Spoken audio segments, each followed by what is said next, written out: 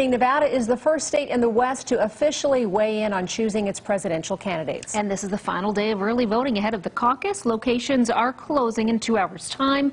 The I-Team's Vanessa Murphy is live at the Culinary Union location in downtown Las Vegas. Hi, Vanessa. Hi there. The Nevada Democrats say in the first 3 days of voting, more than 36,000 Nevadans early voted, some of them waiting in lines more than 3 hours. You can see the line here in front of the Culinary Union, not quite 3 hours. People trying to get their early votes in before 8 p.m. This early voting is coming to an end, and we are just 4 days away also from the caucus. I had an advantage because of my disadvantage. Albert Henry says he was allowed to skip the 45-minute wait at the Doolittle Community Center in North Las Vegas. This early voting for the Nevada Democratic Caucus allows participants to skip the process, which could take several hours Saturday.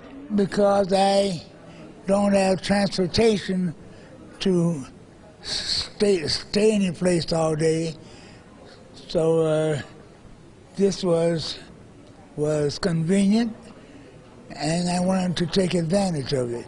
We also saw Attorney General Aaron Ford early voting Tuesday. This is the first time Nevada Democrats can vote early for the caucus. And less than 3 weeks ago, the state party had to switch plans after the app they were going to use failed in the Iowa caucus. How confident are you that the early votes will be incorporated on caucus day the right way?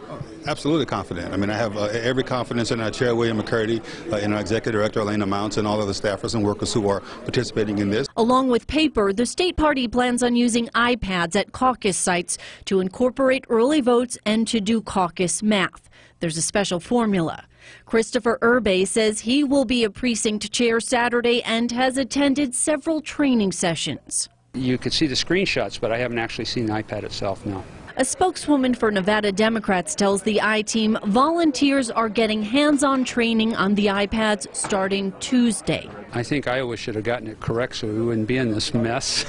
I don't blame the party for what's happened because they've had to do this on the fly rather quickly, and it's a very involved task.